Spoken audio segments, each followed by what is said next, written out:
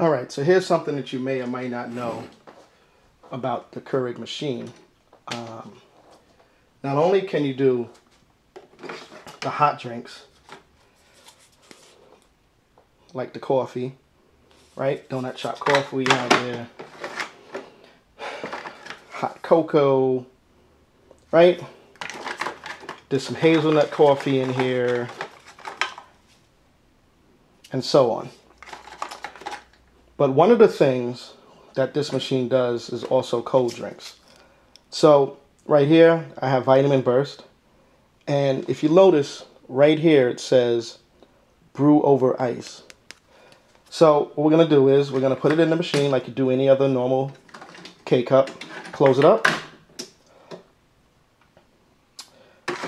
Difference is I'm going to use a cup full of ice.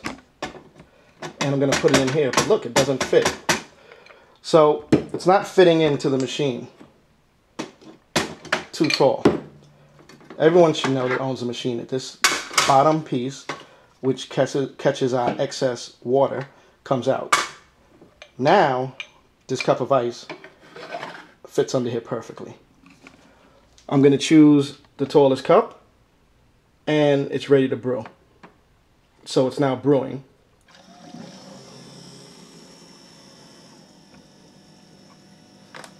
And this one is the Vitamin Burst. If you're ever looking for the package, this particular one is strawberry pomegranate. And we're gonna see what it's like. This is actually my first time making it. And here it comes.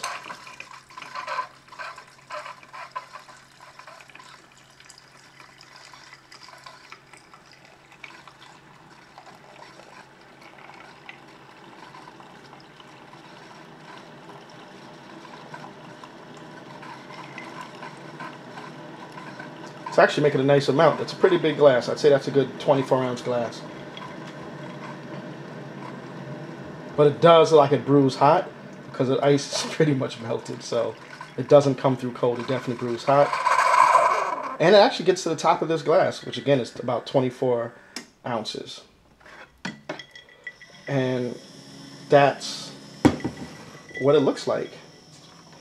Now, just so you know, this also comes in another flavor. And that flavor is here, also Vitamin Burst, which actually sounds pretty good.